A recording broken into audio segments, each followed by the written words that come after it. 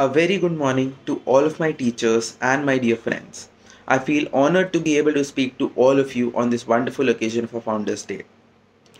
Many of you, except for the teachers, might not know me. My name is Kushagra Sharma and I'm a passer of batch 2016 from the school. I joined NSID after completion of this school to complete my engineering and then on joining an Australian telecom company, Telstra, where I work as a software engineer currently. So, the little moment that I've got to share with you all, I want to thank all of my teachers for showing trust in me and inculcating the best of the values in me. All of my friends, so this little time that you've got in school, you got to learn everything that you can. Honestly, I miss everything that I do not have right now. So, I miss all the art classes, the music classes, the computer labs. I try to you know come to school and meet all of my teachers.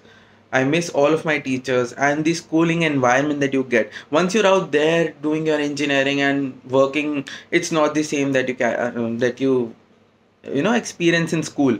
So try to have the maximum of whatever you can, take as much as knowledge from the teachers, try to make good friends with the teachers. Yeah, teachers are your friends. You do not know it yet, but honestly, once you leave the school, you'll miss them a lot. I do miss all of my teachers and my school.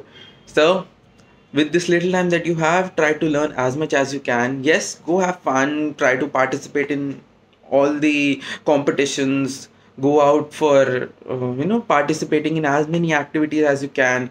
Try to take part in all the sports, but at the same time you need to learn, and you need to learn to the extent to be able to do well out there in the world.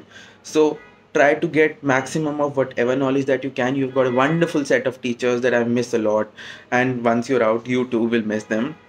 So taking not much of your time, thank you for listening to me, and thank you all the teachers for giving me this opportunity to speak up here. Thank you.